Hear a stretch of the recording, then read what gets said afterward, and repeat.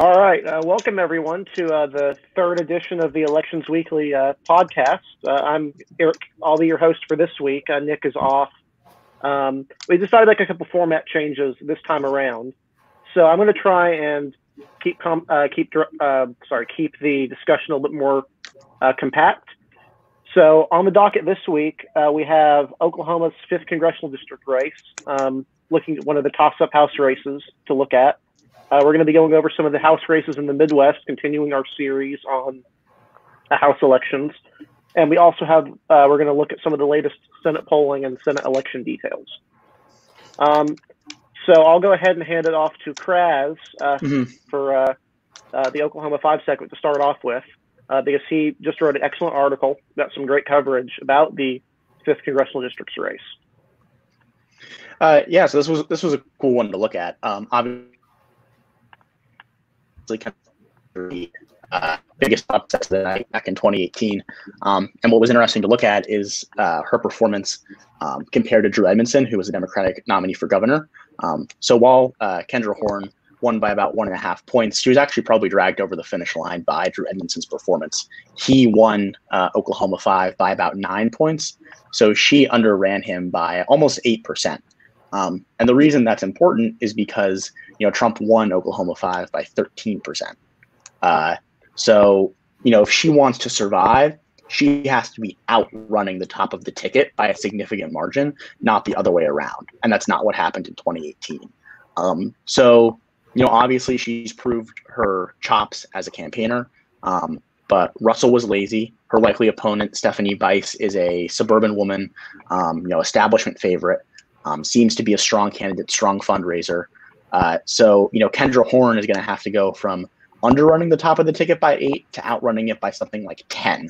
And it's hard for me to see happening, which is why I was very pessimistic on her chances after looking into it. But I guess anything's possible. But the numbers looked pretty grim for her, in all honesty. Mm-hmm. Mm. Yeah. Might I'd like to add that Trump won Oklahoma's 5th district by 13 points. This time around, I don't see him doing that well in Oklahoma 5. I think he'll win it by probably mid-single digits at best for him. But like you said, if Kendra Horn is underperforming Joe Biden, she's not going to win. Mm-hmm. But one thing that she does have going in her favor is the fact that Trump is not going to win Oklahoma's 5th district by double digits again. Like, it's kind of hard to imagine that. Well, if I can chime back in about that. Well, yeah, I think he's going to do worse. One of the reasons I was a little bit more pessimistic on Biden's chances in the district was just because, Oklahoma City is gradually suburbanizing, gradually becoming, more populated, more diverse. But it's not becoming those things at as fast a clip as, say, the Charleston suburbs, where you have South Carolina's 1st, or the Atlanta suburbs, or even parts of like LA, Chicago, etc. And so while definitely there's some movement there, I think you're going to see an electorate in 2020 that is pretty similar in composition to the electorate you saw in 2016. Now, granted, I think Trump will do worse, but it's not hard for me to see him winning it by 10 points or 8 or 9, close to that. So that was just where I fell in terms of how I see the district voting at the presidential level. I agree with Niles, and there are a few reasons why. The first is that I was reading a few articles basically back in 2016 when it was noticed that Trump was majorly underperforming Republicans in many congressional districts, especially in suburban areas of large cities like LA and Dallas and Houston. And there was a sort of a consensus among some people, some consultants and strategists, that was sort of the floor of the issues that Trump would be facing, and that suburbanites would not be drifting even more so towards the Democrats in 2018. Obviously, that was proven incorrect. Basically, I think that Trump in some ways hit a ceiling at that time with suburbanites, and more suburbanites drifted over to the left in 2018 than a lot of people even expected. Secondly, I'd like to add that I was on a call with Senator James Lankford basically last Friday on Zoom, and I was able to ask him a question pretty much pertaining to Oklahoma's 5th district, because he represented the district before he became a senator. He's very much aware of the sympathies and the sentiments of the people in the district. A lot of them suburbanites, but a lot of them are sort of bound by very religious Christian convictions. A lot of them are college educated, but especially in the city of Oklahoma, you see that suburban shift. And so I wanted to ask him about that. But Kendra Horn is sort of a mixed bag in some ways. On one hand, she wasn't seen as a total supporter of Nancy Pelosi. She was seen as sort of an independent voice in Congress who'd be willing to stand up for Oklahoman values in a very Republican-leaning district that Trump is bound to win. I do think he'll win by single digits, but he will win it nevertheless. However, Kendra Horn did vote for impeachment. She has voted on pretty party line issues for the Democrats, and so she's not the most independent voice in the Democratic caucus. And that might be an issue for some voters in the region. And so I do believe, as some of you put, that she will have to outperform Biden drastically, and that Biden, even though he's a good candidate, he's not going to win Oklahoma's 5th. Kendra Horn is going to have to pull a miracle if she wants to stay on the ballot. However, I do think that in some ways, she has a much better chance than some people would expect. I'd also like to point out that in 2016, Trump only won Oklahoma County with 51% of the vote. You know, it's kind of hard to see how he can improve on something like that in 2020, given how, you know, Oklahoma County is, you know, urban, suburban. So it's kind of hard to see him improving on something like that in 2020. And, you know, that's where most of the votes are in Oklahoma's 5th district. So if he's doing worse in Oklahoma County, he's definitely doing worse in the district altogether. But to your point, I do agree with, you know, with the idea that Kendra Horn is more of a party line vote than someone like, I don't know, Joe Cunningham or Ben McAdams, who have established independent brands in their districts. Like they were both Ben McAdams and Joe Cunningham were endorsed by local Republicans. To my knowledge, no local Republicans have endorsed Kendra Horn in Oklahoma City. You know, I could be wrong, but I don't think so. But I do agree with the notion that Kendra Horn really hasn't established some sort of independent streak like someone like Joe Cunningham. And, you know, will that hurt or will that help her in the long run? I don't know. But, you know, to the earlier point, you know, if Trump is doing worse in Oklahoma County, I don't see how he does better in the district altogether, or, you know, comes close to matching his 2016 performance there. Mm-hmm. And that's a good point. So I'm going to pull up the map here real quick because there we go. Yeah. So the article that we had done had several of these maps. So I'm going to go ahead and pull these up to kind of give credence to what some of you were saying. So if you can see this right over here, Drew Edmondson won the district by about 9 percentage points, actually a little bit over 9 percentage points, while Horn only won it by about 1.4%. This is actually the opposite of how people had thought Oklahoma would go. They thought Drew Edmondson would do great in like Little Dixie and some of the more rural areas when he just didn't. His strength was in urban areas. So that was kind of the precinct loyalty there. You go a little bit lower, you can see kind of how Edmondson, Republicans actually outran Democrats basically everywhere in the House races in Oklahoma.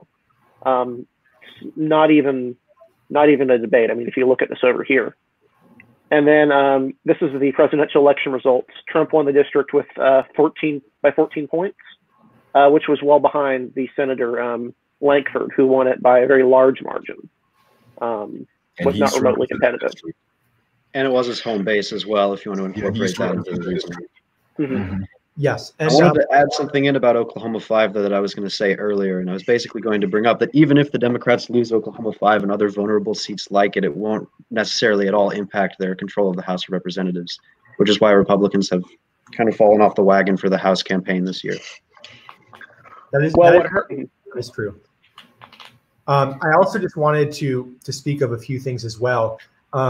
I think that there were some underlying factors that really contributed to Edmondson swamping Stitt in the district. And I think that Mary Fallon's just general unpopularity during her gubernatorial terms really contributed to it. So I don't think that it was necessarily entirely based on national trends. I think it was more of the sentiments and the consensus among Oklahomans that they wanted a change, which obviously didn't happen because Stitt ended up winning by around 12, I believe. But also I think that based on what I've seen and based on what I've heard, Steve Russell generally is just an uncharismatic candidate and a legislature as well.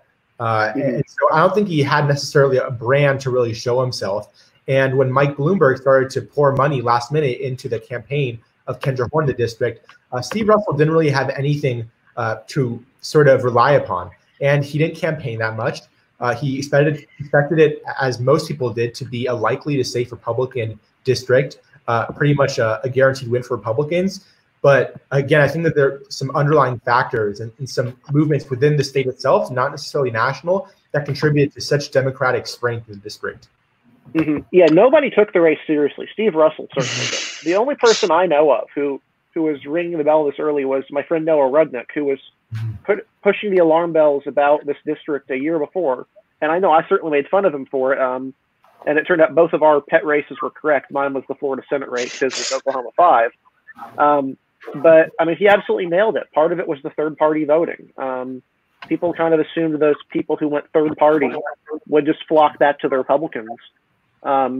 In 2018, it didn't happen. It's actually, they went the other way. Most of them who voted for the Libertarian or for another candidate, they either didn't vote, this time, or they turned around and voted for Kendra Horn or Drew Edmondson. Yeah, and going back to the presidential race, a lot of in states like Oklahoma and a lot of those states like Oklahoma, Kentucky, West Virginia, a lot of the vote for Trump was a vote against Hillary Clinton. And there's no Hillary Clinton running this time, so Biden is still not going to do well in these states, obviously. But districts like Oklahoma 5 or Kentucky 6th, maybe those are districts where he can improve on Hillary Clinton's margin. They're largely urban, suburban, And if you look at Steve Russell's performance in 2018, essentially like many Republicans across the country, many of whom didn't exactly lose re-election if they were asleep at the wheel, because obviously a lot of the seats that ended up flipping, people saw those coming, but some of the other upset races and some of the incumbents that ended up narrowly holding on, Russell was definitely one of those where he was not expecting to lose to the same degree, and his campaign could be described as falling asleep at the wheel in a way. He was a shot over the bow when he ended up losing that race for sure. Yeah, I know for a fact he didn't take it seriously.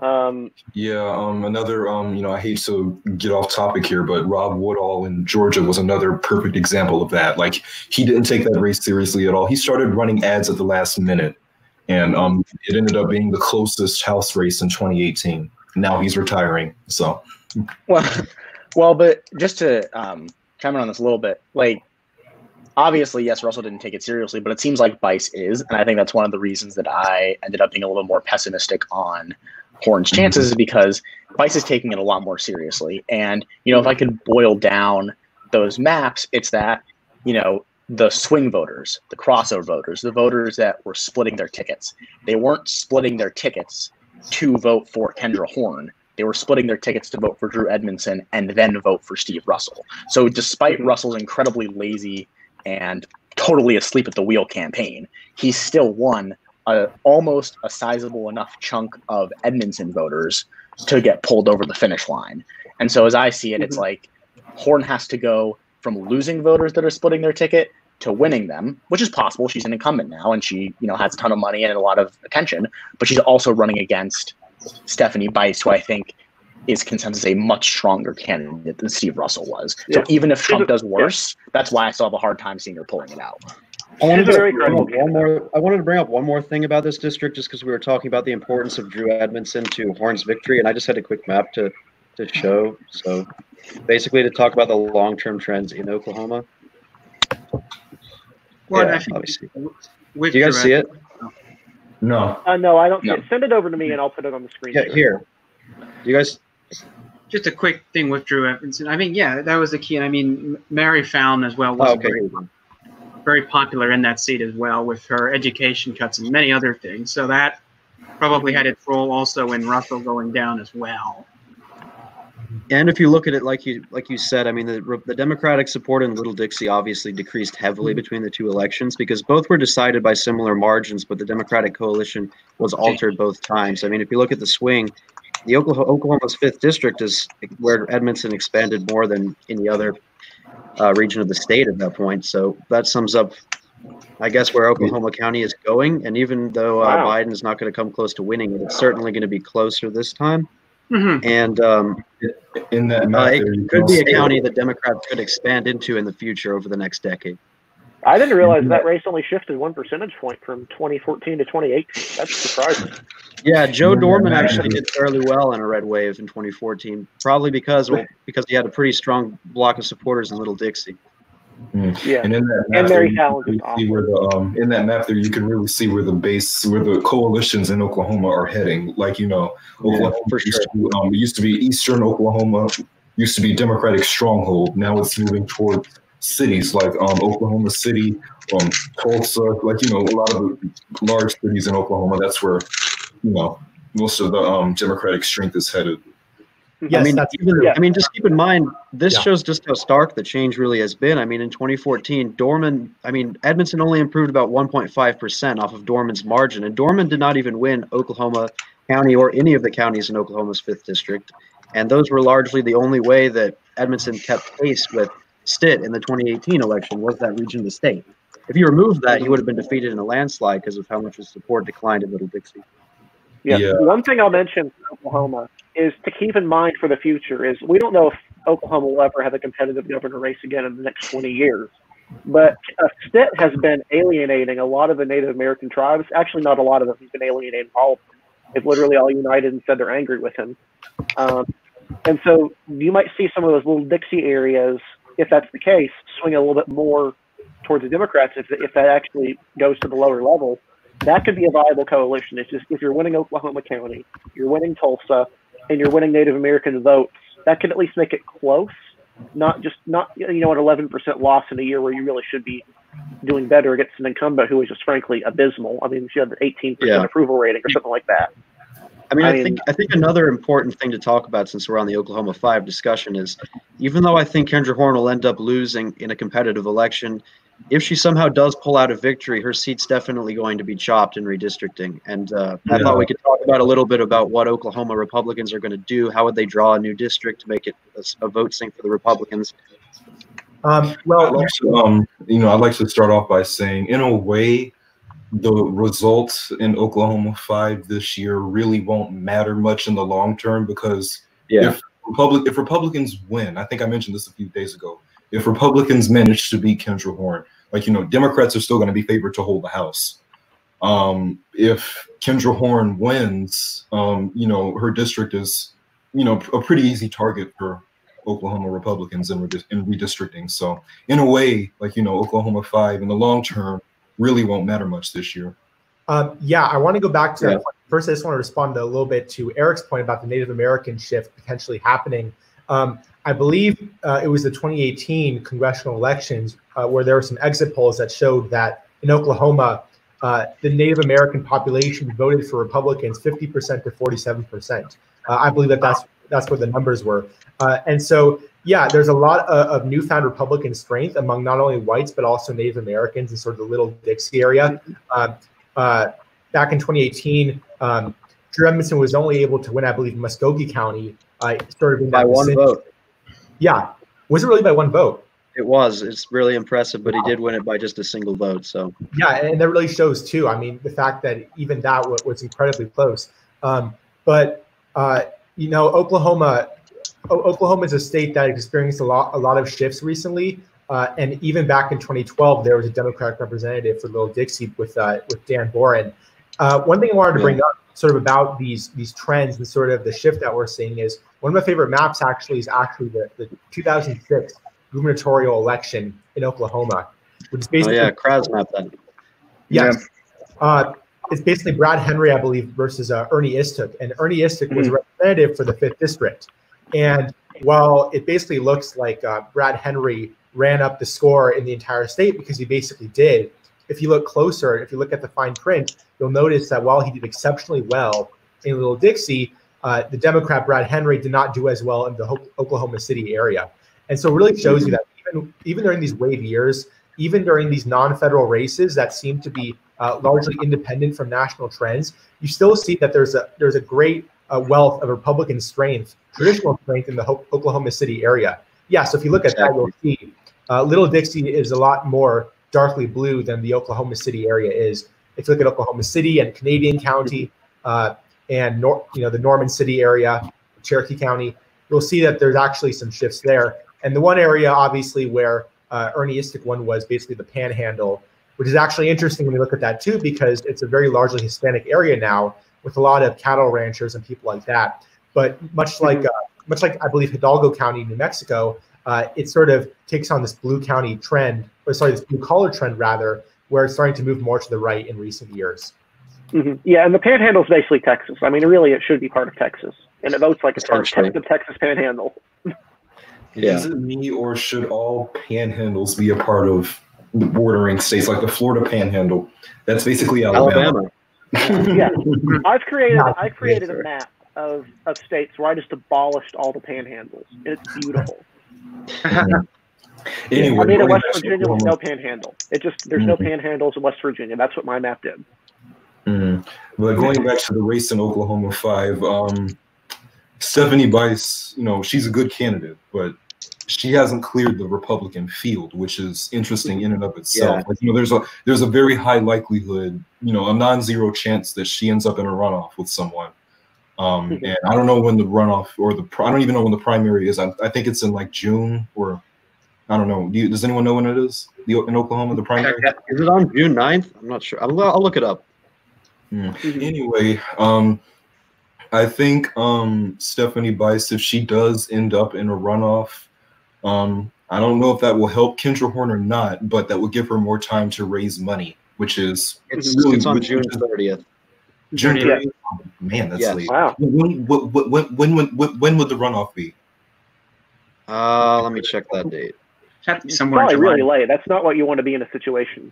Yeah, I mean, but on top of that, she definitely doesn't. Not like Niles said, the Republican field is not cleared. I mean, you have Janet Breese and Terry Neese, who are all competitive candidates running against her. And even though she's the establishment pick, quote unquote, it's not like South Carolina 1, where Nancy Mace has effectively cleared the field of credible challengers. And she really hasn't done that. So it's just not to the same extent as Oklahoma 5, because I'd compare Bice more. is the type of candidate you want. Like she's a woman. She's a college. I mean, she went to Oklahoma State. She's from a suburban area. Popular state legislator. Yeah, exactly. She's the exact type of candidate you want. She should be clearing this field immediately, ASAP. What were you going to say, Niles? I was going to say I would compare it more to, even though it's a Clinton district, I would compare it more to California 39, where Young Kim practically cleared the field. Yeah, that's a better example. Even though it's a Clinton district, Anyway, part of that's that Young Kim's a good candidate. Is that she's a good enough candidate that Republicans just wanted to get her out of the way, just get the field out of the way. Even in California 25, the field wasn't cleared for Mike Garcia. Mike Garcia had to fight his way up from the bottom to get through that race. And he did do that. Yeah, I think California 39th is actually sort of an interesting comparison, because in California 39th, John Cox won in 2018, so it was a Republican, even though Clinton won in 2016, whereas Oklahoma 5th is sort of on the other hand, with a Democrat candidate for governor winning there in 2018, even though it was a Trump district in 2016. Just sort of a corollary there. There's this. People have been saying that Joe Cunningham is more vulnerable than Kendra Horn because of the gubernatorial results in those districts. Like in South Carolina 1, Henry McMaster still carried South Carolina 1, but in Oklahoma 5, Drew Edmondson carried Oklahoma 5. So, I just wanted to hear what you guys thought about that. So I'd just like to add something brief onto that. I would personally argue, especially after reading Kras's article too, that Oklahoma 5 is more vulnerable than South Carolina 1. And I feel like that's the consensus of a lot of election Twitter. Basically for three reasons. One, Cunningham has established a brand for himself, like Niles says, same with Ben McAdams. You haven't seen that with Kendra Horn and Anthony Brindisi, two other vulnerable freshman Democrats. And in Anthony Brindisi's defense, he's running against Claudia Tenney again. So that's I know.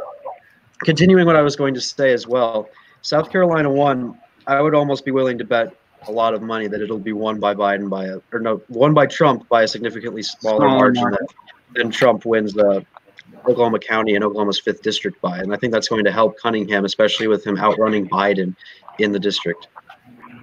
And Joe Cunningham has already proven that he can run ahead of the top of the ticket. Kendra Horn hasn't done that sure. yet. Yeah. And if Now, I could to be chime in- fair, Oh. yeah.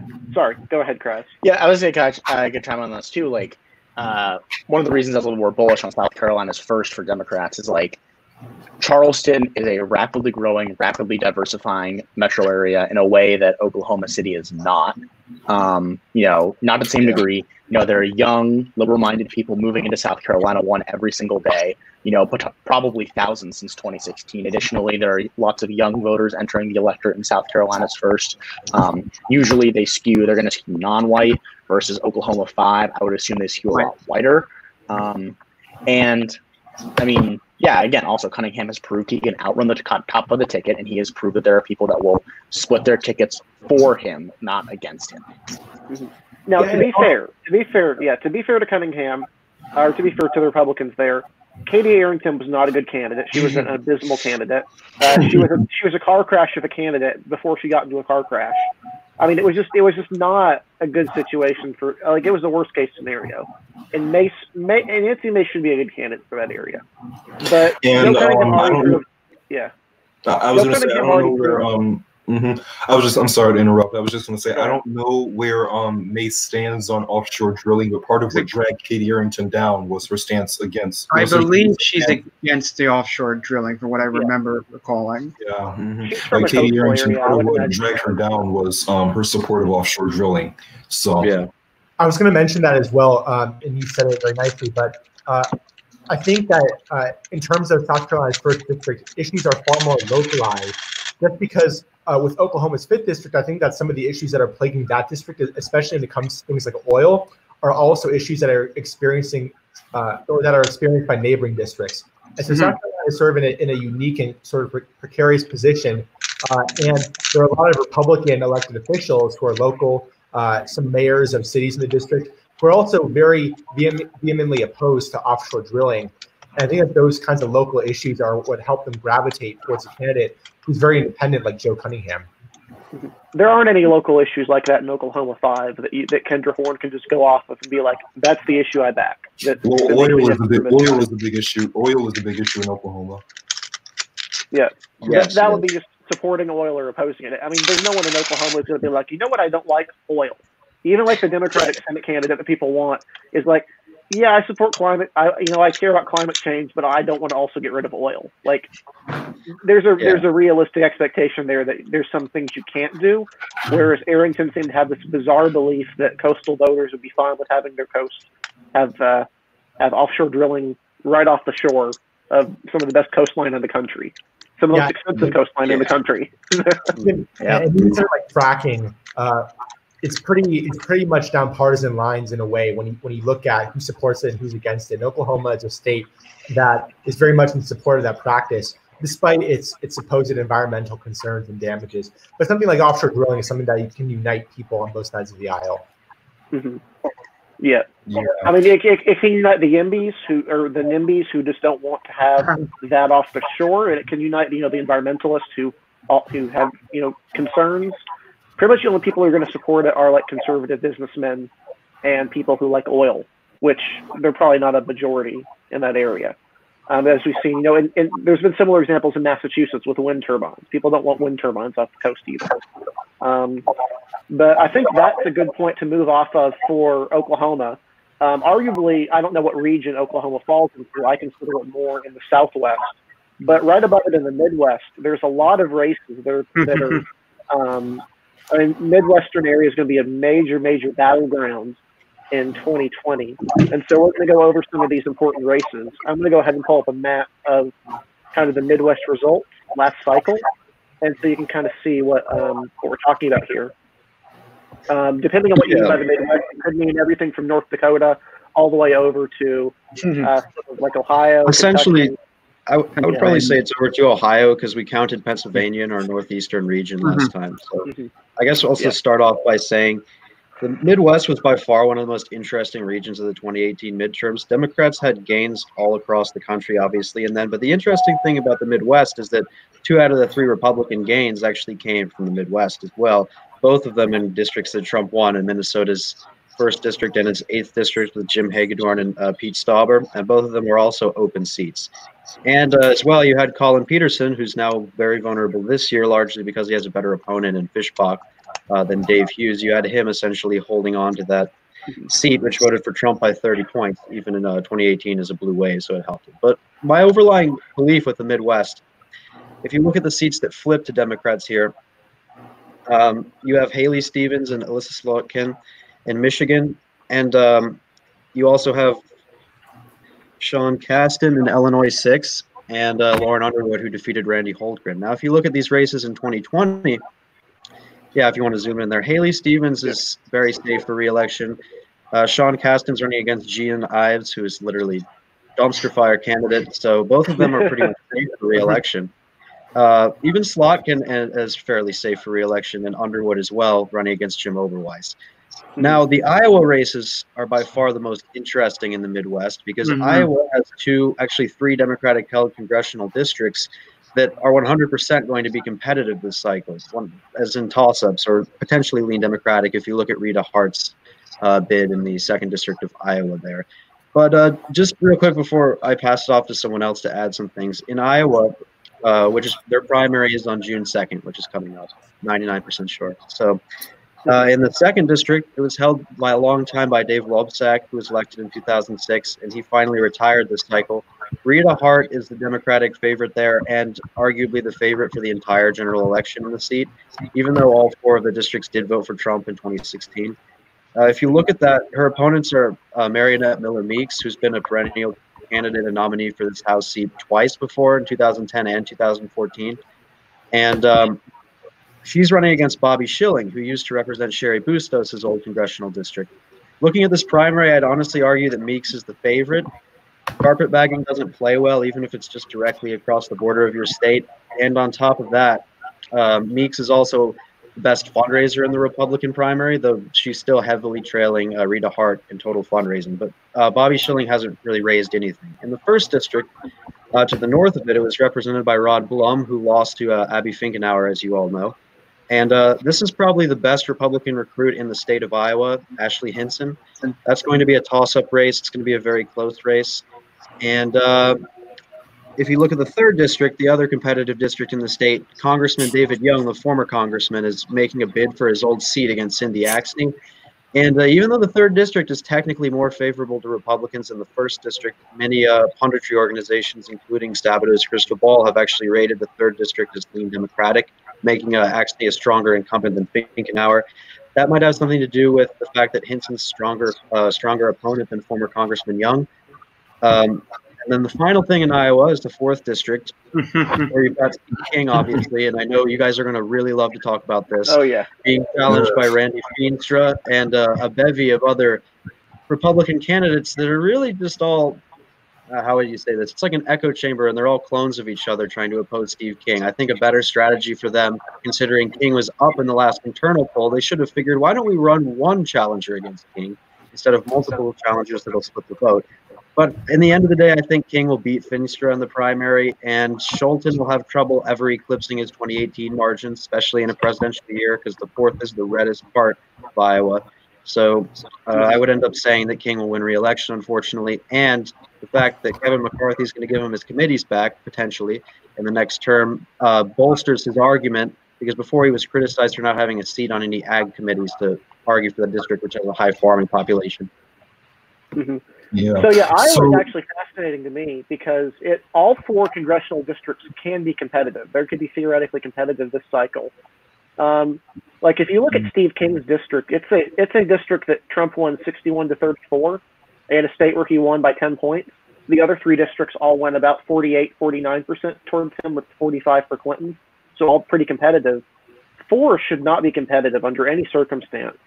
But Steve King has just made it incredibly easy to not want to reelect him in that sort of district because of his repeated racist, white nationalist, whatever you want to call it. I think he was okay with that term being applied to him.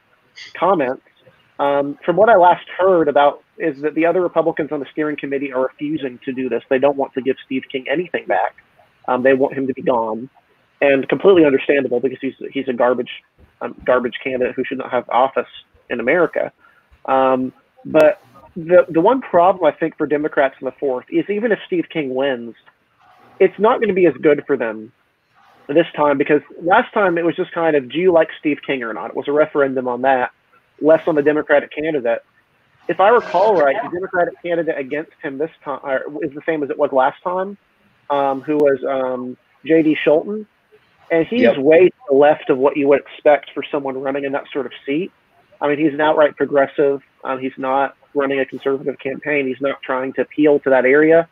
So it would be hard. It's kind of like Nate McMurray in New York. It's kind of hard for him to win outside of a fluke, because he's just a little bit, once you learn about him, you're like, people who might otherwise not like Steve King might not want to vote for someone who's going to vote with, Nancy Pelosi on 100% of the issues. And when he disagrees, it would be because it's not progressive enough. Like that would be the one issue I would see for them in that district. So if I'd like to chime in on the Iowa races, I do agree with Harrison's point that Ashley Hinson is the strongest candidate that Iowa Republicans have recruited for one of those congressional seats this cycle.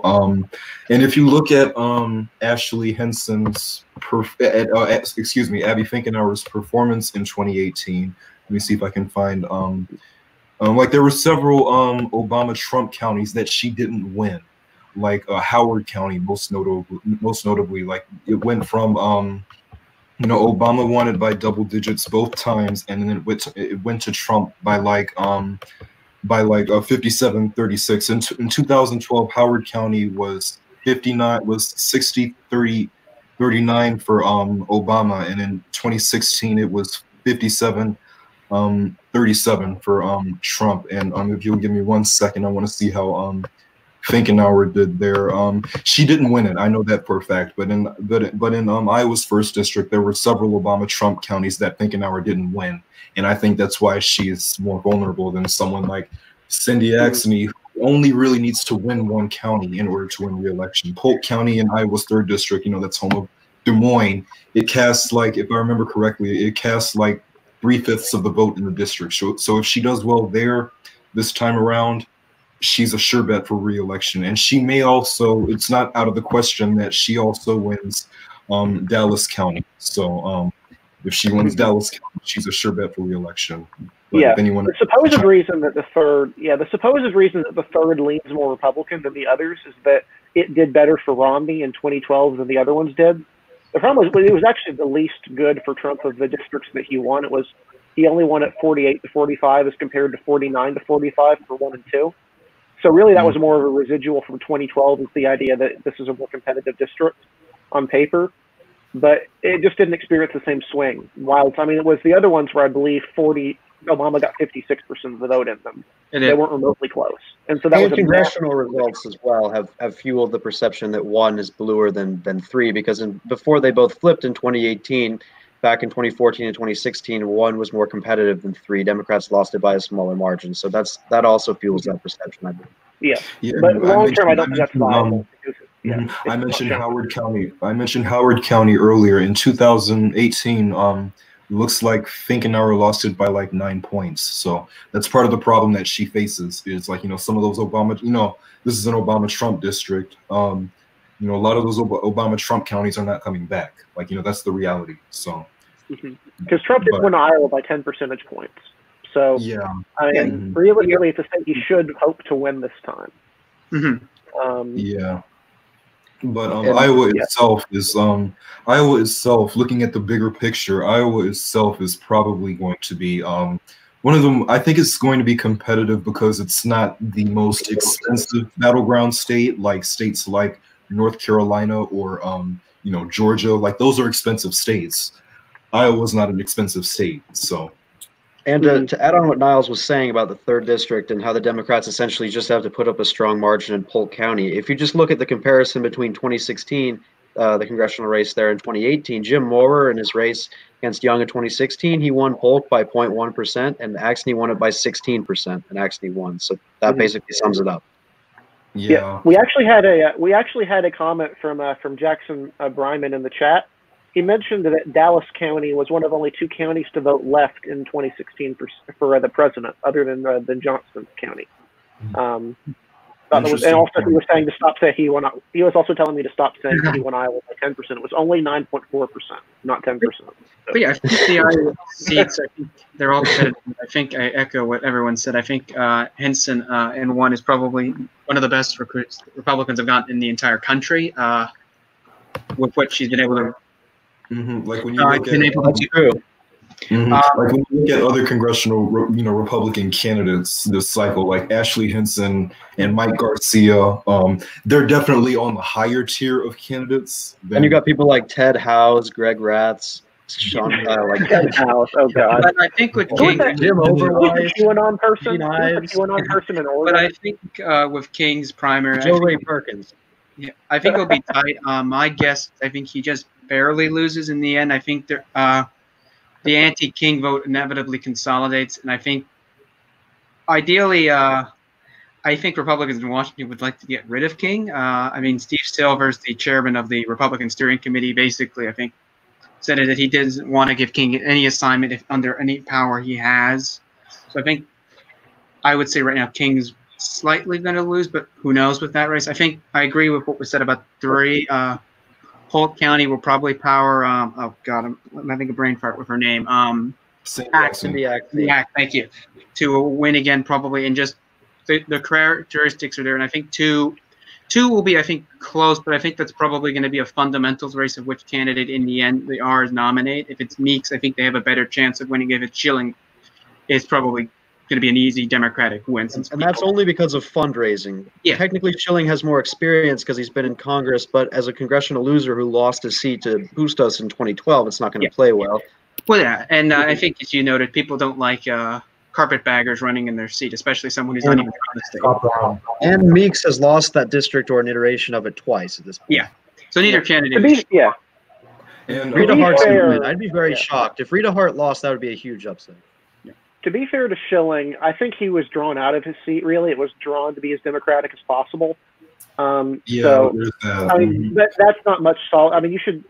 It's a district. I mean, that plagued Illinois in general that year. I mean, you had Biggert and Walsh also fall victim to that and lose seats that were drawn to be favorable for the Democrats. Yeah, you had the Madigan Mander that was passed by the legislature. Going back to Iowa, looking beyond the politics of it, Cindy Acton is actually, I think she's a pretty strong incumbent. Like, I think she's held more town halls than any of the freshman Democrats. I could be, I think she has held more town halls than any of the other freshman Democrats. So she's very, I think she's very accessible to her district. And that plays well. And she's a raw good political talent. Yeah, and if you just look at the state of Iowa in general, I mean, if you compare them to some of these other Rust Belt states with districts, Iowa's unique in the fact that 2 out of the 4, you could argue 3 out of the 4 districts are going to be very competitive. Because if you look at states like Illinois, for example, or Michigan, Slotkin and Stevens are both favorites for re-election, especially Stevens because of poor recruitment and their opponents. Same as Sean Casten against Gene Ives, and to some extent, Lauren Underwood is in a lean Democratic race against Oberweis, where she's the favorite. And Minnesota, Dean Phillips and Angie Craig are both have strong shots at re-election. I mean, Phillips is a safe Democratic seat at this point. Yeah, that seat's gone. So Iowa is really the heart of competitiveness, I think. Yeah. In the Rust Belt. Minnesota, now that we're on the topic, Minnesota, and I'm assuming that next we'll go to Illinois because there's a lot I want to say about Illinois. But Minnesota, I do believe that that Colin Peterson, this is going to be his closest race probably ever, because he's never faced an opponent like Fishbach. But you have to give him credit. The fact that he's held on for this long is amazing in and of itself. Like, I can't remember the last time a Democratic presidential candidate carried Peterson's district. I think it was like Bill Clinton. And I think 96. Yeah. But you have to give him credit. The fact that he has held on this long is amazing in and of itself. But I do think he will outrun Biden by a lot, like he always does. He always outruns the Democratic presidential nominee. But his margin has gradually decreased over the years, and even in 2018, he did slightly worse than he did in 2016, I believe. So against the same garbage This is certainly going to be his toughest race by far. Fischbach could win, but another thing to bring up is if Fischbach does win, redistricting will definitely not suit her well when she ends up having to primary Stauber or Hagedorn. Yeah. Yes, or Tom Emmer, or Tom Emmer. Or the 6th district candidate. Who knows where they Yeah, draw it's it? Tom Emmer. yeah, Tom. Yeah, like if she's in a primary with Tom Emmer, that's like, you know, Tom Emmer would be the easy favorite. That says, So- of course, Another- decide to run for governor, of course. In this Another seat to look at for sure in Minnesota was one of the closest House races in 2018. It's a rematch race between Dan Feehan and Jim Hagedorn. And in a presidential year, Hagedorn is the favorite. But if you guys, I'm curious to see what you guys think about Feehan's chances this time around. Yeah, so I mean, I'll start. That's okay. I'd like to start off. In the 1st district, Hagedorn is not really a strong incumbent. Like, he ran like 2 or 3 times previously, and you know, he finally won in 2018 in an open seat race. But you know, and he's not the best fundraiser. And I think you know, this is Tim Walz's old district. I can see him out there campaigning for Dan Feehan, because I'm pretty sure that he's still popular in the 1st district, Tim Walz. Yeah, but he won while Walz was winning the district anyway. Yeah. I mean, so I mean, that's already a benefit he had. I mean, it is curious to see. I mean, had Walz and Nolan run for re-election, could they have managed to hold the seats? I mean, I think Walz would have been able to beat Hagedorn had he run in 2018. I think the 8th would have been tougher, but yeah, I agree.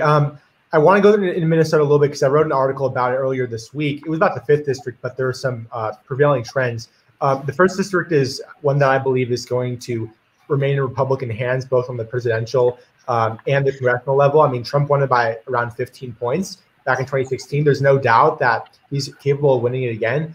But if you look at the counties in the district, obviously, Olmsted County is a county that's going to be more Democratic with Rochester and the highly educated populace there, but also Blue Earth County and Nicollet County, which very narrowly went to Trump. I believe that it's potentially likely that Biden is able to win them back and by a good few points. But I think that overall, Trump is going to be able to win the district again. I also want to quickly go over to the 8th district, which is especially interesting because, up there with Duluth being the anchor of that, sort of encompassing the Iron Range of Minnesota.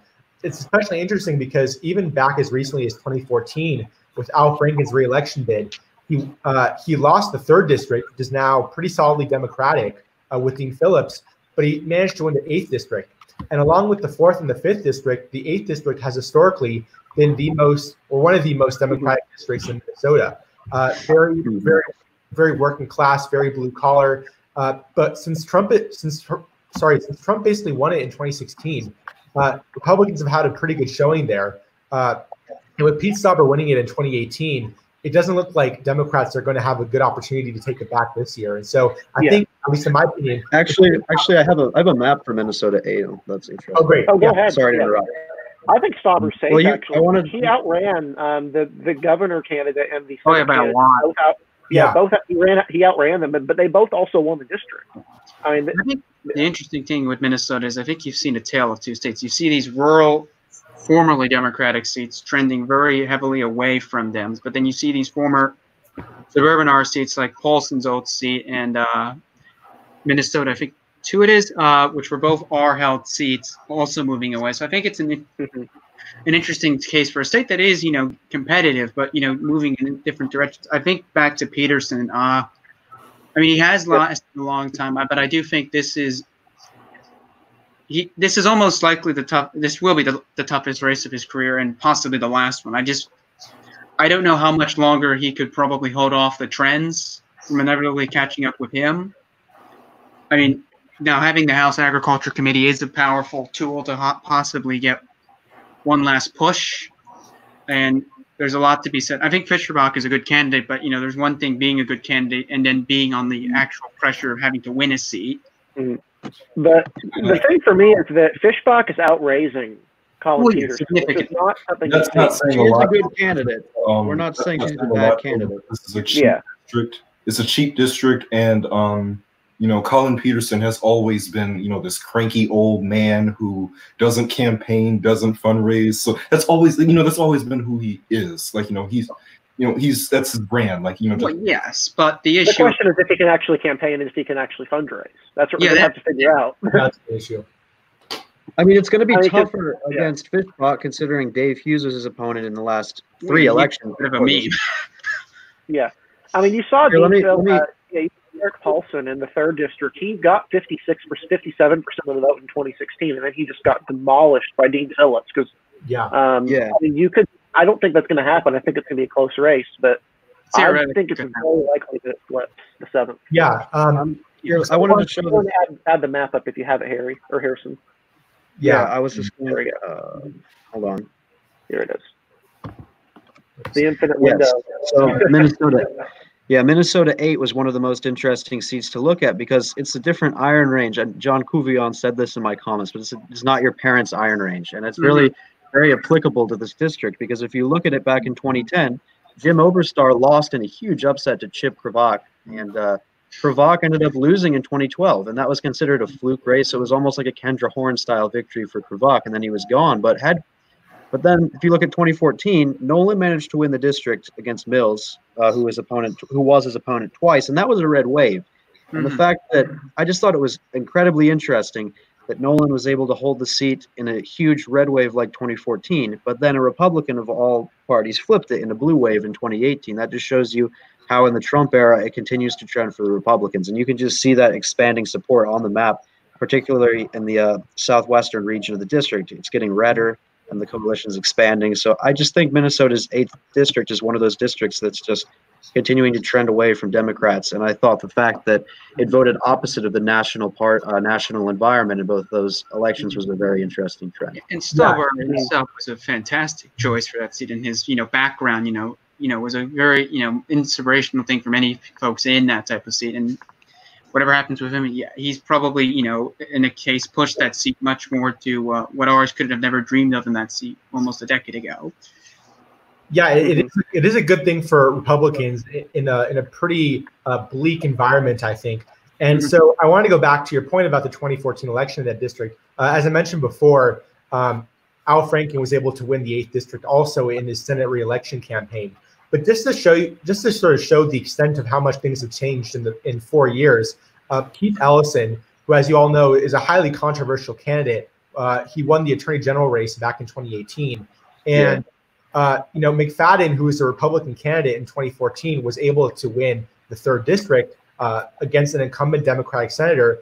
But Keith Ellison, the Democrat, managed to win the 3rd district back in 2018, just as Dean Phillips was able to win by a huge margin. But no Republicans were able to win the district in any race. And even as bad as Keith Ellison was as a candidate, despite all of his controversies, he still managed to win the 3rd, which is pretty remarkable, at least in my opinion. Yeah, absolutely. Yeah.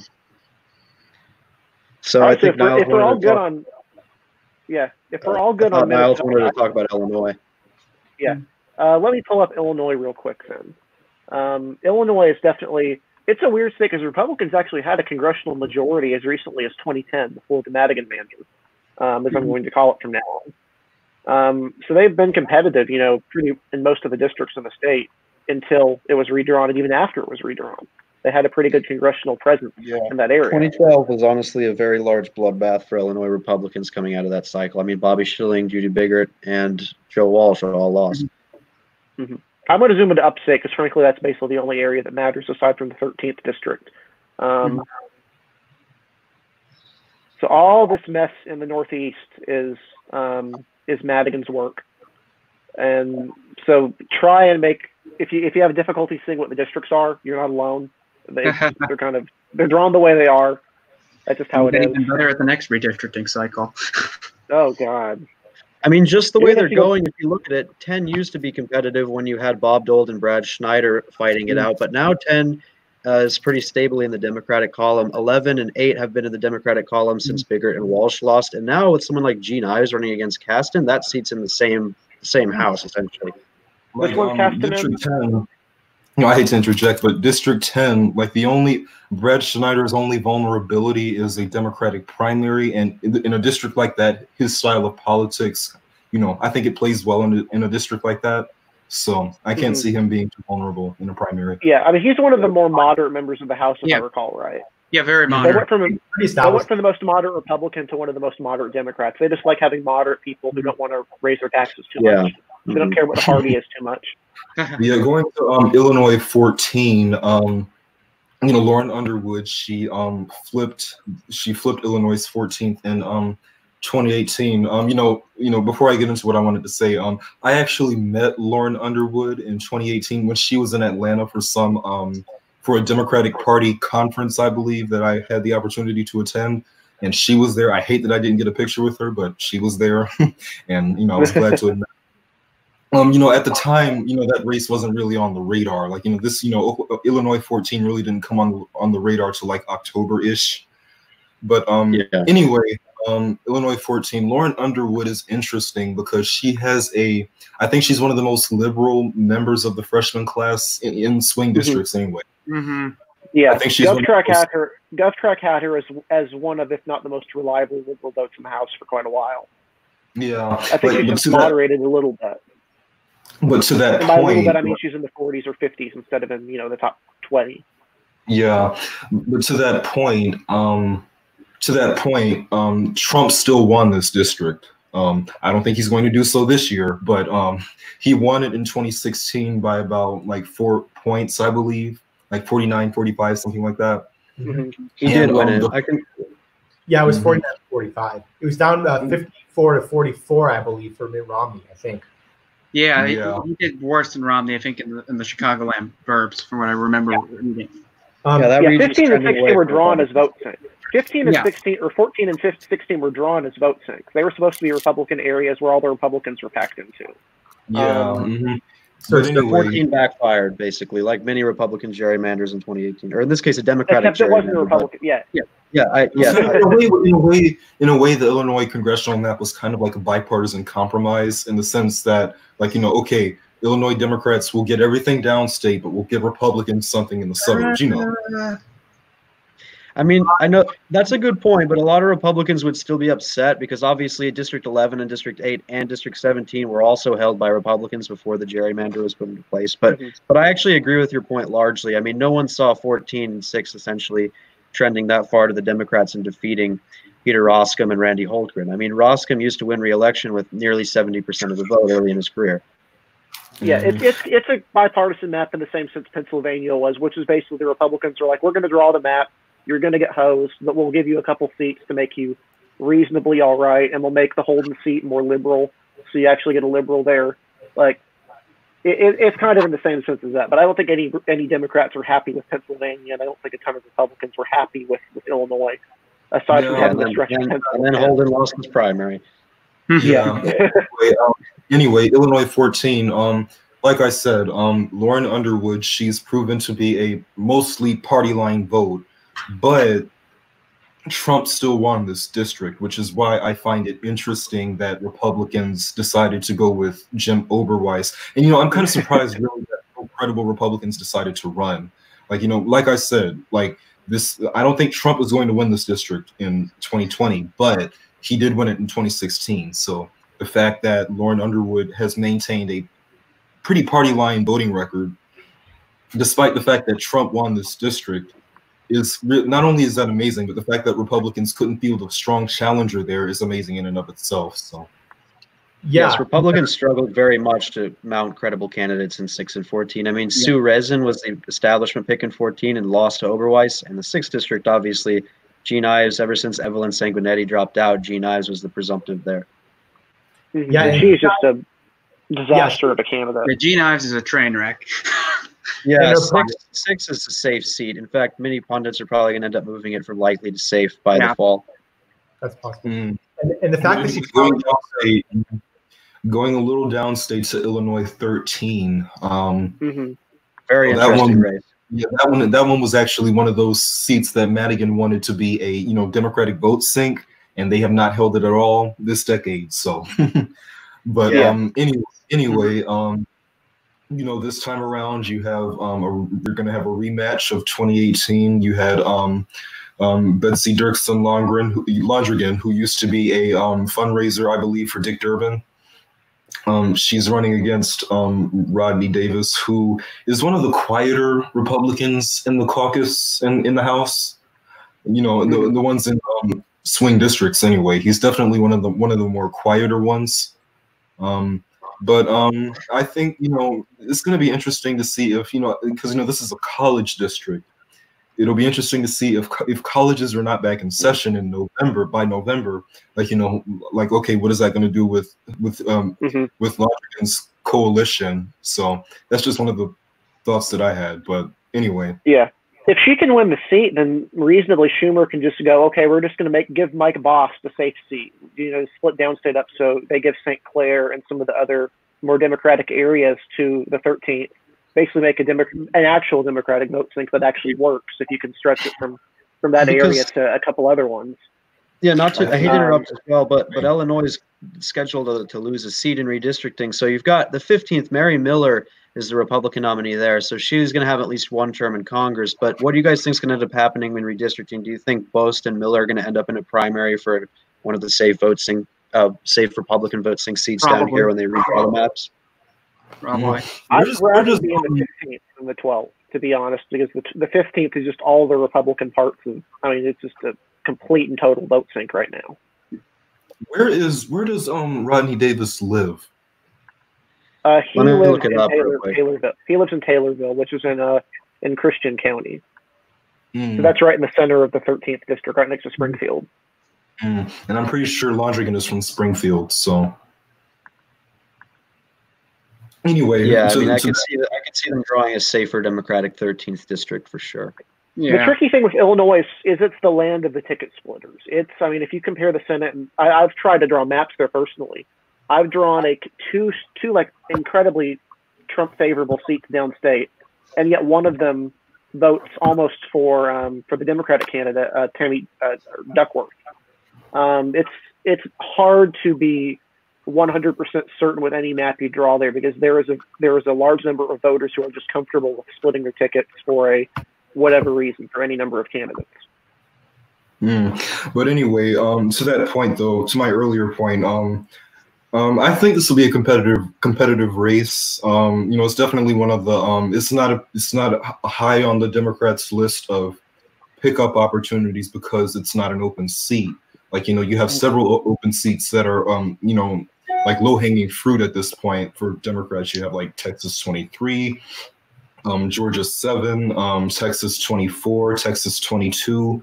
Like, so, you know, you have a lot of open seats, you know, open Republican-held seats that they're going to be spending more time targeting. I don't think they're going to be targeting Illinois 13 as much as they'll be targeting a district like Texas 23, even though that's looking like a near certain pickup. Like, you know, I think they'll still play be competing there quite a bit. There's one more thing that I wanted to bring up before we go to Michigan, and it's actually something that Niles talks about frequently, and it's Missouri's 2nd district across the river from the 13. It's another seat a lot like that, but I honestly think that Jill Shupp will end up. I think Jill Shupp is going to be a better candidate this cycle than Betsy Dirksen Lodrigan. But if you guys want to elaborate on that, you don't really have to pull up the Missouri map, but Ann Wagner's seat should be a competitive race this cycle again, even though she's the favorite. I mean, it definitely could because if you actually look back at 2014, Jill Shupp was one of the few legislative victories for Democrats. So she has credibility going into this race. And Ben Oshrin was a pretty good candidate from what I can recall. But this is a district that is, again, like a lot of other districts, moving to the left. It's very well educated. And so I think a person like Jill Shupp, who can appeal to those audiences and also has a track record of appealing to the right audiences in very unfavorable years, I think that she has a really good shot at it. Yeah, she's a good candidate. Let's see.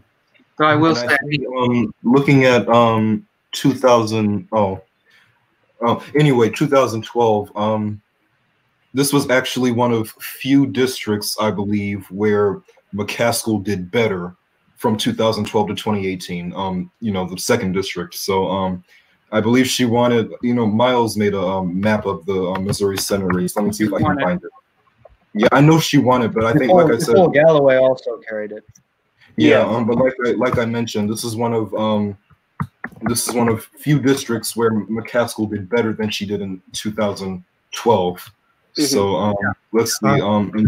in 2012, she won. So in 2012, McCaskill won the 2nd district, 52 to 43. In oh wait, as a matter of fact, she didn't do better. Oh, my mistake. My mistake. I was thinking, I got her 2012 race was pretty bad, though. I mean, for Todd. What'd she get? It was she still won it. It was 50. It was 50 to 48. But to my point, forgive me. That was I remembered incorrectly. So excuse me for that. Anyway, the 2nd district is one of those districts that are is similar to the types of districts that Democrats have been doing well in lately, like suburban, college educated, wealthy. Those are the types of districts where Democrats have been doing well. So I think like you guys mentioned, Joe Shupp, she's definitely a better candidate than Van Ostrin. And she's actually like was mentioned, she was one of the few legislative pickups for Democrats in 2018 in terms of state legislatures. She was one of the few Democrats to flip a seat in a state legislature, so that's definitely an asset. Because she's proven that she can win in tough environments. But the 2nd district, I do believe it's going to be one of the quieter races. Like I said, like Illinois 13, it's not an open seat, so I don't think Democrats will be. It will be high on their.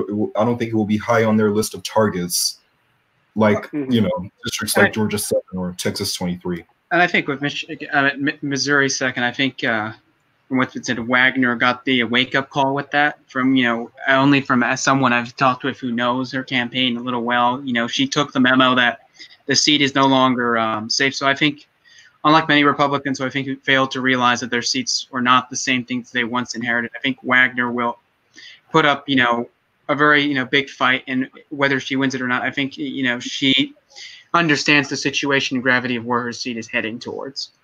Yeah, I think Ann Wagner is one of the few Republicans who actually pays attention to the bigger picture, which is why I find it interesting that she was not chosen for the NRCC chair position, because Tom Emmer, he's from a safe seat. Ann Wagner, she knows what's happening in the suburbs firsthand, like she's witnessing it before her very eyes. Ann Wagner's next cycle. I mean, if we can defeat the redistricting thing, which I'm not even sure it's legal, what the amendment that was passed is legal. It seems to mandate to me they have spaghetti string districts, which I just don't think is viable. But she has to hope she can survive that and get to a point of relevance at that point. Yeah, she should have run for Senate in 2018, but she entered she didn't make up her mind in time, and Josh Hawley was already in the race, so it was too late. Yeah, I was going to mention that. Like in 2018, like she was actually gearing up to run for Senate. Like she was actually lining up staffers, going out and doing polls. Like she was actively gearing up to run against McCaskill. But like Harrison said, Josh Hawley entered the race before she could, and they practically rolled out the red carpet for him. So. Gotcha. I think that was definitely a missed opportunity for Republicans. Yeah, I'd much rather have Ann Wagner there than Josh Hawley, and I think a lot of Republicans would rather have that right now. So I will run for Blunt's seat if Blunt decides to retire in 22. Vicky Hartzler is a possibility because she's from a safe seat.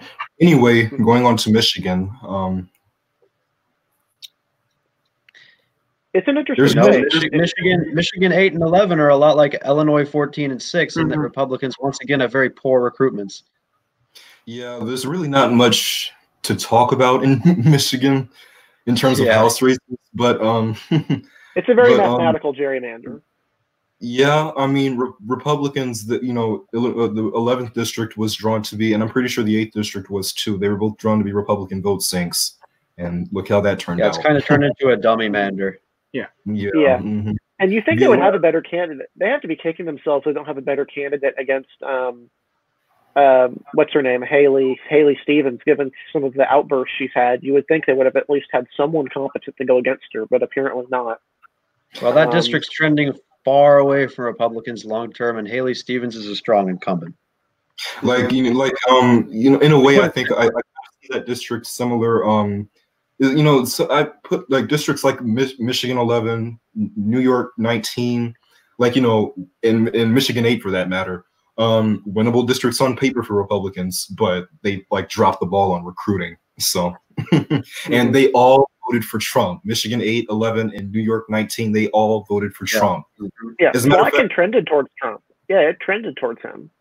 Yeah. Anyway, they all voted for Trump, and Republicans, like, you know, they've recruited like no one in any of those districts. Like, and it's just fascinating to me how they've like dropped the ball on so many of these winnable districts. My honest theory is that they are waiting on 2022 because, you know, they believe that that Biden is going to win, and they'll have, you know, that'll be a better opportunity for them to make gains in the House. But that's just my honest theory. But well, and the new map itself is going to be, you know, confusing for both parties because certain people might get, you know, drawn into seats they didn't expect to get in. I think, what is it? Yeah, because Michigan's losing a seat.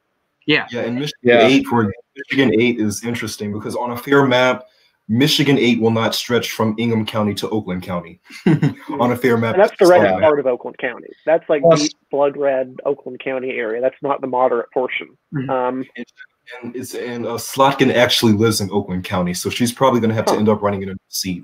Yeah, it depends on how they redraw the map and who ends up against who when Michigan loses a seat. But I mean, it really depends on who takes the Michigan legislature this year, because if somehow Democrats pulled off a miracle and took it, then I mean, I don't know the specifics for how Michigan does its redistricting, if they have a commission or if it's legislative with veto power. They have a commission now. And it's a weird commission. Never mind. Then. Then my point doesn't make sense. Then I was just for sure. It's a weird commission. It's a new experiment for both parties now in Michigan. Yeah, I like the commission better than Arizona. Yeah. Yeah. What are you saying, Niles? To your point about the legislature, the state senate is not up this year. It's only the state house. The state senate is up every 4 years. But anyway, it's one of those. Like I said, Michigan 8, Michigan 11. Competitive races, though. Yeah, Michigan 8 and Michigan 11, winnable districts on paper, but Republicans are not recruiting strong candidates. So sums up a lot of Republican recruitment in this whole cycle in general. That could sum it up. Yeah, like I said, my theory is that they're waiting on 2022 because they don't think Trump is going to be president by then. I don't know if that's that's just a theory of mine. So I think that's a reasonable theory, but Tom Emmer should at least be thinking, well, maybe if we can flip more Democratic seats in 2020, we'd have an even stronger standing point for 2022. But he's not thinking that way. Yeah. You think the movement of people, the but he fights part of the party, would be like, hey, maybe we should, fight for at least some of these seats. I mean, yeah, it would put them in a better spot for a red wave year because they'd already have more seats, even in a minority, even if they're a minority, which they will be. There was an article a few days ago. I mean, who knows exactly how valid it is, but it was of the Trump campaign asking Republican House members to help raise money for his campaign, and a lot of them apparently balked at it because it's like, we're not getting any resources from you, and it's from what I think Niles, you've said this, or somebody else has, I read it in the news too, just the fact that the Trump campaign is raising, a dragon hoard of money, and then down south, it's just the fundraising is just not really. Even now with the Senate, which is shocking because, I looked at the map after 2018 for the Senate, and I'm like, it's good, but it's not great. But now, things are going. Obviously, there's so much that could change. But now things are, becoming more of a competitive dogfight. So. To your point, like you said, Trump is raising, millions and millions of dollars while down ballot Republicans are struggling to raise money. And then with Democrats, Biden is struggling to raise money, but down ballot Democrats are, hoarding all of the money. Yeah, it's an inverse. Yeah, poor Amy McGrath. Amy McGrath is running a grifter machine right now. Yeah. Like I've actually seen, to your point, I've seen her ads on TV, and I live in Atlanta, and I'm seeing her ads on TV. Like what? I just honestly, it's not going to happen. I know it's not going to happen. I'll just preference it by saying that. But if McGrath somehow lost her Democratic primary, I would probably get a laugh out of that. Yeah, like all that money and all that money wasted. Turns out spending money outside of Kentucky for a Kentucky race is a pretty bad idea if you want to win Kentucky. Yeah, that's true. Anyway, also running as a Democrat in general. On to Indiana 5, I guess. Looking at Michigan, I guess the only potential Democratic flip would be, let me see, or it's the 6th. Yeah, it's the 6th. Is I think John Hoadley's running there, but there was an internal showing him ahead, but I don't really give that poll very much credence because there's so much undecided. Yeah, that and Fred Upton is the kind of guy who's going to hold that seat until he dies. Yeah, if he didn't lose in 2018, he's not going to lose in 2020. And I know a lot of people hate that argument, but it's true for that seat. Yeah. So let's. I know Pete really I know Robert really wanted to talk about the 5th district of Indiana. So let's give him a little bit because it is an interesting area. Yeah, it's an interesting seat just because of what's her face, Susan Brooks, who held the seat for the last few years, decided to retire out of nowhere, which shocked a lot of people. And so far, the Republican primary in that seat has been a bit of a car crash in a bit with Joy Mitchell not doing well. And now you have a state senator who really no one had on the radar now possibly winning that seat. I think she's a Ukrainian immigrant. I'm forgetting her name, but Victoria Sparks. Yeah, Victoria Sparks. Thank you. So I mean, the primary there is quite fascinating. I mean, on the Democratic side, you have a respectable candidate. It's just a question of Christina Hale. I don't think the seat's going to flip, but I think it's interesting to see how much the margin in that seat is. I mean, Hamilton County, for example, is getting less red by every passing election. I think Kratz the other day had an article about the county itself, how less red it's been getting. I think only Donnelly did much better in Hamilton than he did in 2012. It's the only county in Indiana that trended left from 2008. Yeah. Every other county in the state trended towards Donald Trump except for Hamilton County. And that's because of the growth in Carmel and it's just a massive suburban county. If Republicans wanted to draw 5 today, they would not draw the north part of Hamilton. They'd draw Marion. They draw the south part of Marion. Oh yeah. And because the northern part's just getting more Democratic.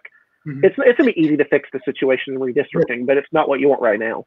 This is kind of off topic, but just a brief little synthesis here. I mean, looking at the region surrounding the Indianapolis suburbs in the southern half of the 5th district, it's definitely a district or a region of Indiana, I suppose, one of the only regions in Indiana that's going to trend towards the Democrats over the next decade. I mean, you have Vigo County, for example, narrowly voted for Donnelly, has a history of being that presidential bellwether county, but 2020, especially if Biden wins, will break that trend. And it just shows you how much Indiana is really trending away. I mean, Brad Ellsworth, there was a point where you had Barron Hill, Brad Ellsworth, and Joe Donnelly all representing seats in the southern part of the state, the 8th district and the 2nd district. Now they're all held by Republicans by solid margins. So Indiana. Yeah, Terre Haute's actually, my dad's actually from Terre Haute, so he actually didn't realize it was a bellwether area. They don't seem to realize the national view of Vigo County as this place, that matches the nation at this point. So.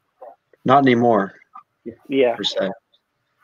I mean, in Marion used to be competitive. It was in 2006. I think Republicans may have actually won the House vote in Marion County because there was a competitive race in the 7th district. Because I know Bush won Marion in 2004, and I think Daniels in 2008 was the last star to carry it in the statewide race. Yeah. But it's just gone so far out of the. And for those who aren't familiar, it's Marion and Indianapolis are basically the same thing. There's a couple of independent locations inside of Marion County, but it's a consolidated city county. So it's kind of, for most purposes, you just generally refer to them as kind of identical, unless you're referring to one of the cities that are inside of it that have their own government but aren't in the consolidation thing. Yeah. Going back to the race in Indiana, going back to the race in Indiana 5, that Republican primary is interesting. I didn't think it would get that crowded. I thought that Susan Brooks would endorse somebody, and she ended up not doing that. So, but it's an interesting mixture of candidates. Like you have the state treasurer is running, but I'm surprised. I don't believe this has been brought up in the campaign. She doesn't live in the district. She lives in the 7th. So I mean, it didn't stop Ann Kirkpatrick, so I don't think many people really end up caring about that. She actually did move. I think she actually did move to Tucson to run. She did. But anyway, And then you have the state senator Victoria Spartz running. She represents the part of the state that is, trending away from Republicans. She represents Hamilton County. But Christina Hale, I think she's a really good candidate. In a way, she's kind of like Joe Shupp, only she didn't flip. I don't believe she flipped a seat, but in 2014, she still won re-election. So in the state legislature. So that's pretty interesting, She's also, Christina Hill, she's also far outpacing the field in fundraising. Like Victoria Spartz, she raised like $55,000 and loaned herself another $700,000. So we had someone in the chat mention, I don't know if anyone's familiar with the first district of Indiana, but it's an open seat. I believe the incumbent Democrat there, Kozlowski, is hiring, and so Yeah, Thomas McDermott is the big Democrat there. Although the former chief of staff for Kozlowski, or current chief of staff, is also running, but I forget his name. So that'll. Kozlowski endorsed somebody. He endorsed someone who used to work for him that's running against McDermott. Yeah, and you also have McDermott's most notable. You also have the Democratic lead, one of the Democratic leaders in the legislature running. Her name is Candelaria. I can't pronounce her name, but she's one of the Democratic leaders in the legislature. So she's a pretty credible candidate too. Yeah. Just another word on Indiana first is that I've heard people suggest that the district will be chopped up. I don't think it will. I think it's more likely that they redraw the district to just include the most liberal parts of the second congressional as well. So like have it snake along northern Indiana to kind of grab any of the blue enclaves there to keep the second district. You think they might try to stretch it to from Gary to South Bend or something like that? Yeah, I think because the second district has been theoretically competitive in the past, right? They don't want someone like Pete Buttigieg to come in there and try and mount a competitive challenge in that area. So what you could just do is, since the southern counties, the district right now is drawn kind of a dummy mander, because with the first district, you have it taking some of the two, it's the first, it's just a couple of areas up there. So what you could do is you could draw out the more conservative or right trending areas and put them into the fourth and second, and then just kind of take it over to South Bend, get the most liberal parts of that area out of the way. So if anyone wants to run from South Bend, they'd have to run in the Gary seat. I think that'd be more viable, because really the second is a little bit, on paper, it's just a little bit too competitive for my taste. Walorski shouldn't have any problems, but you can never be too careful at any level. But I think we've kind of exhausted the Midwest at this point. Aside from we could do a couple races in Ohio, but really none of that's ultimately going to matter. Ohio doesn't really have any competitive races besides the first district. That gerrymander is still pretty effective. And Shabbat could be fine there. But I think we have a little bit of time left. We can talk about some of the changes in the Senate races that have occurred. I know recently, the Georgia races in particular, I know Niles is probably dying to talk about the Georgia races, because those are fascinating. They've really been shifting beyond what people have been thinking could be done. Yeah, so of course I'll go into a little detail about the races. Let's start off with the race that everyone has been paying attention to, the special election, where you have Brian, Johnny Isaacson. He resigned last year due to health issues, and Governor Brian Kemp decided to appoint Kelly Loeffler, an Atlanta businesswoman, to replace him. And she plans to pump millions of dollars into her own campaign. And a lot of you may remember Trump personally lobbied Kemp to appoint Doug Collins, and he of course didn't do that. And now Doug Collins is running for the seat anyway.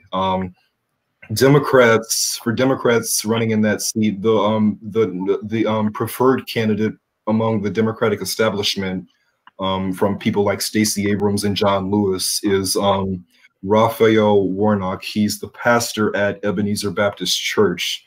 That is the church where Martin Luther King used to preach with his father many years ago. So I'd say that in Atlanta, the church is in Atlanta. Yeah, it's in Atlanta.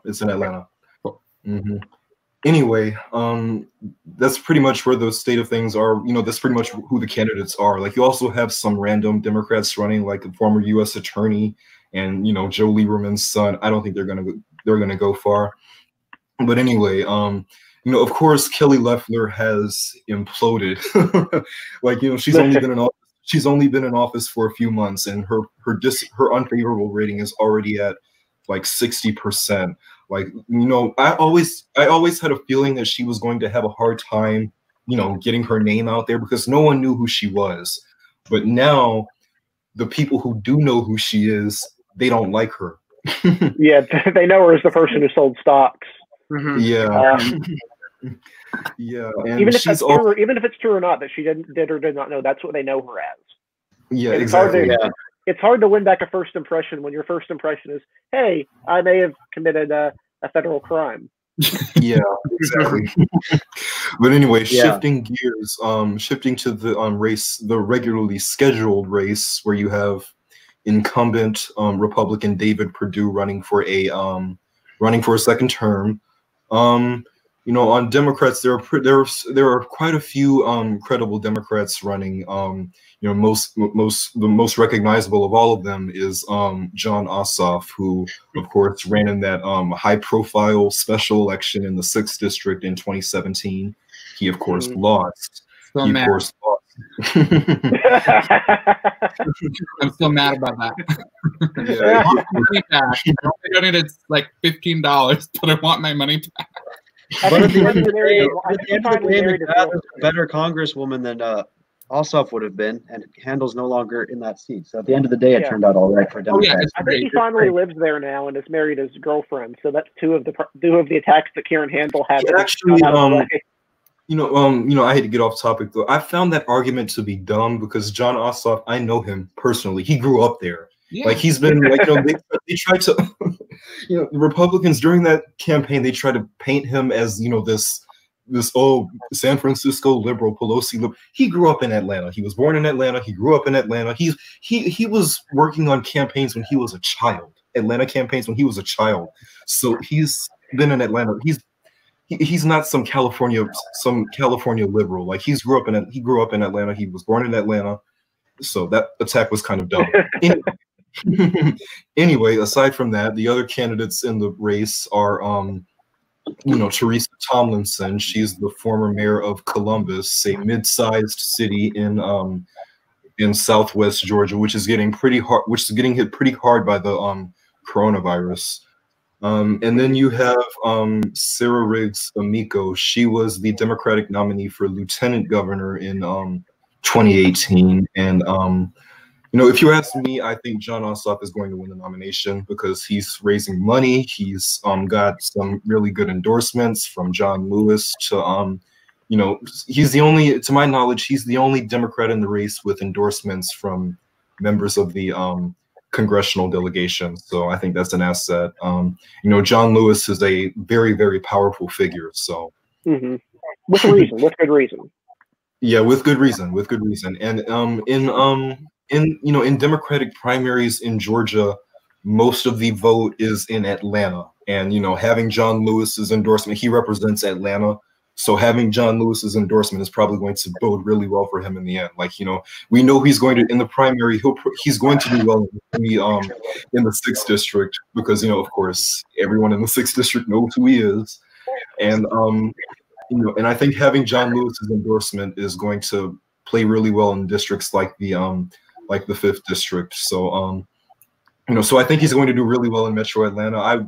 I can see Teresa Tomlinson doing well in districts like 2 and 3 because that's part of the Columbus area. So but if no one gets over 50, if no one gets over 50% in the primary, it will go to a runoff in August. It was supposed to be in July, but the primary was delayed because of the coronavirus. The primary is actually on June the 9th. So that's the runoff would be on August the 11th. So that's pretty much where the state of things are in that race. The races are turning. That race is actually turning out to be more competitive than I thought it was going to be. Like you have Perdue, who is not really he's not loud in terms of he's not as well known as someone like Ted Cruz or Josh Hawley. Like, he's not really out there like that. Like, so, sorry, continue. Yeah, I was gonna say, David Perdue. He's more of a quieter Republican, but he votes the party line. So, anyway, what were you gonna say, Harrison? I was just going to bring up, since we're on the topic of Senate polls, Arizona, where the most recent poll, I believe Ohio Predictive Insights did another poll. They had a McSally up. They had a Kelly up by 13 points over McSally, which is the largest margin that he's been up by yet, an incredible poll. And I think it essentially shows, in conjunction with their polling on McSally's favorability ratings, which are significantly lower than Sinema. If you look at her net, it's -7 versus Sinema, who's like +30 or something. The point I'm trying to get is this race is certainly lean Democratic, and Kelly's far ahead of where Sinema was at this point in the campaign. And if Kelly continues this, the race will just continue to push itself into Colorado standards by the end of the cycle. I mean, McSally is just digging a grave and continuing to dig herself deeper into it with the way she's handling this campaign. Yeah, and I mean, back that up. The Political article that came out this week, with Republican-owned internals basically showing her in trouble in the same basic ballpark as the poll you mentioned. I think it's very concerning in her end. I mean, what Sally is noticed is a lot of the problems that plagued her in 2018 still are coming back and still haven't been addressed by her. And I'll give Mark Kelly is one of the best candidates they got, the Democrats, this cycle, and he's very much going to run ahead of Biden in Arizona. And there's a very good chance that this continues. That McSally may be looking at a very bad margin of defeat than that most people couldn't think was possible when this race began. Yeah, Mark Kelly, I mentioned this several times. I knew that he was going to be a good candidate. Like, he's an astronaut. He's the wife of Congresswoman. He's the husband of Congresswoman Gabby Giffords. So I had a feeling that he was going to be a good candidate. I just didn't think that the race would be this lopsided with like how many months, like less than 6 months till the election. I didn't think that he'd be well ahead in the polls, like doubling her in fundraising. And I just didn't think that it would be this lopsided. Yeah, I mean, for me, I've donated to McSally last time because I was genuinely offended by some of the stuff that Kristen Sinema had in her past. And that was a very bad decision because obviously the reason she lost is because I donated to her. It seems like the curse is now forever and that she's just completely gone off the rails. I think the problem is that Arizona isn't actually a state that wants a party line senator or the appearance of one. Yeah, definitely not. So she had a great record in the House, but she had to run far to the right to to make up for an attack from Kelly Ward, who was blocked on Twitter, and Joe Arpaio. So I mean, yeah. By the time the election came around, she won the primary decisively, but it was basically at the cost of her soul, and it really didn't work out long term. They gave Sinema an 18 free airtime to just set herself list of who she was, and McSally had to play catch up with the rest of that. And again, Kelly's ahead of Sinema where Sinema was at this point of the campaign. Yeah. They had mountains of oppo they could have put out on Kristen Sinema, and they didn't use the stuff they put out was the weak sauce stuff. They had genuinely damaging stuff they could have put out on her, and they didn't. And that just shows how incompetent the Arizona Republican Party is. I mean, it's truly, I think it's almost nearing California GOP levels of historical awfulness in terms of just how bad they are at decision making. If we want to look at one more Senate race before we finish this, there was also a new poll which showed Peters with a 48-42 lead over John James in Michigan, and the Republicans have a consistent fascination with John James, including some on Twitter that want to put it as a toss-up, even though Peters has held that consistent lead even now as the undecideds are starting to dry up. And a lot of us have spent a lot of time talking about this race. Gary Peters, he's only ever won in tough environments. Like in 2010, he was reelected. He's only ever won in tough environments. Like in 2010, he was reelected as Democrats got slaughtered nationwide. He managed to win reelection in the House. And in 2014, granted, he had a terrible opponent. Like John James is miles ahead of what Terry Lynn Land was as a candidate. But, he still won by double digits as Democrats, again, got slaughtered nationwide. So he's only ever won in tough environments. So he's not someone that I would just, write off if I were, Republicans. Yeah. Yeah. I mean, to be fair, a block of wood had more charisma than Terry Lynn Land did, so that's not difficult to be better than. Yeah, I think with the Michigan Senate race, I think lean Democratic is still the appropriate rating. I mean, Jerry. We all agree with that rating, pretty much. Yeah, lean Democratic is fair.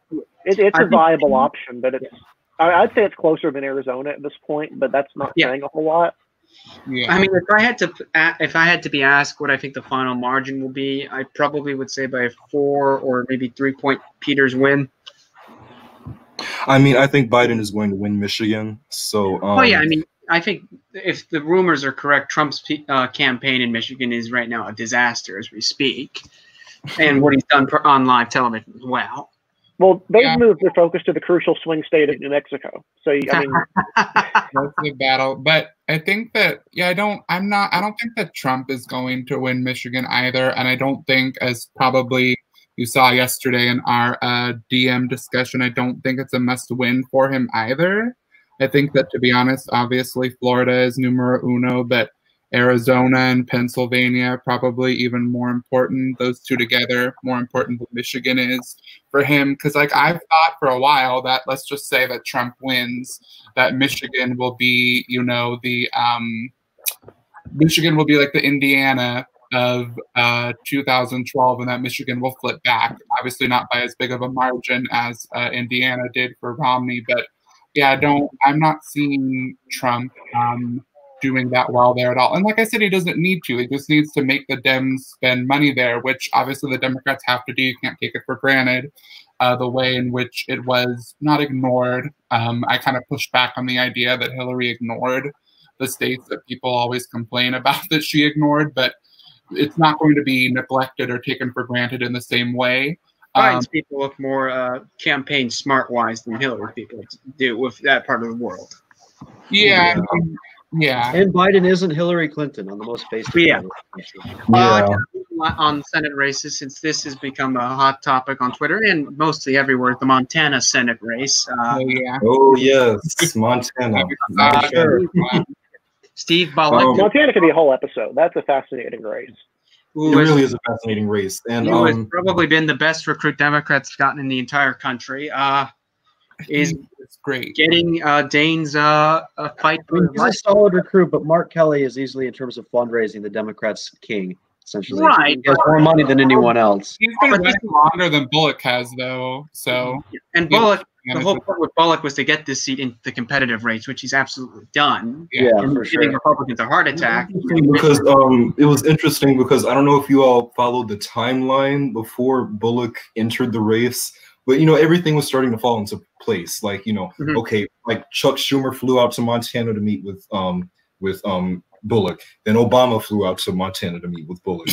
And then you had Trump tweeting about Steve Daines. Like, who tweets about Steve Daines? Like, who tweets about Steve Daines? Like, no one knows who he is. Anyway, but, everything was kind of starting to add up. Like, okay, so when Bullock entered the race, I was like, oh, so that's why they were doing all of this. That's why Obama met with Schumer. That's why Obama met with Bullock. I'm sorry. That's why Obama met with Bullock. That's why Schumer met with Bullock. So. Well, yeah, it's going to be an interesting race for sure. And he has the added fact that he's an incumbent Democratic governor running for a seat in a red state, not a former Democratic governor running for a seat in a red state. And many people have talked about it before. People like Bredesen and Strickland definitely didn't work for them. Yeah. Also, you have the there's really not much that can be gained from the coronavirus at all. But being an incumbent governor during, and you're running for another office, or you're running for re-election, whatever the case may be. If you're on the ballot and you're an incumbent governor, it'll pretty much be a referendum on your handling of the crisis. And the thing is, Steve Daines, and most governors have had a boost from this. Yeah, an unknown senator in the sense. So he hasn't even been able to define himself in the now almost 6 years he's had the job.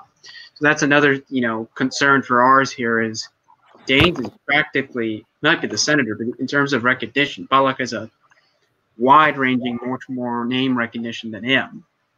And it's interesting too because Montana is set to gain an electoral vote, I believe, from 2020. And the congressional district. Yeah. But also, but I mean, and it's also the state is like not quite as red as, you know, its neighbors anyway. I mean, Bill Clinton won it once. He narrowly lost it in '96. And then I know Obama did compared to Kerry. Obama nearly won it. I don't know the exact numbers right now. Does anybody It was know? about as close as Missouri. Yeah, I think Obama came within like 2 or 3, I think, of winning the state in 2008. It was just a little bit. It was less close to Missouri, but it was still competitive. Yeah.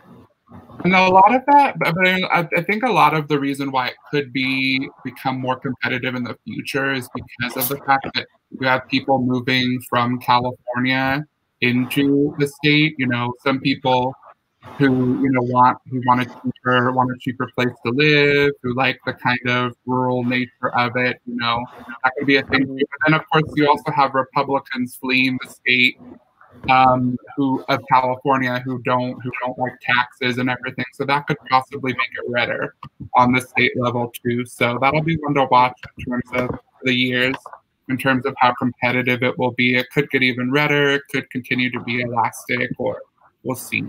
Yeah, Montana is an interesting state because it's solidly Republican on paper. At the presidential level, it should be solidly, looking at presidential performances there recently, you'd think it would be a solidly red state, but it's not. I think it's a combination of Democrats having a strong state party and Republicans having a weak one.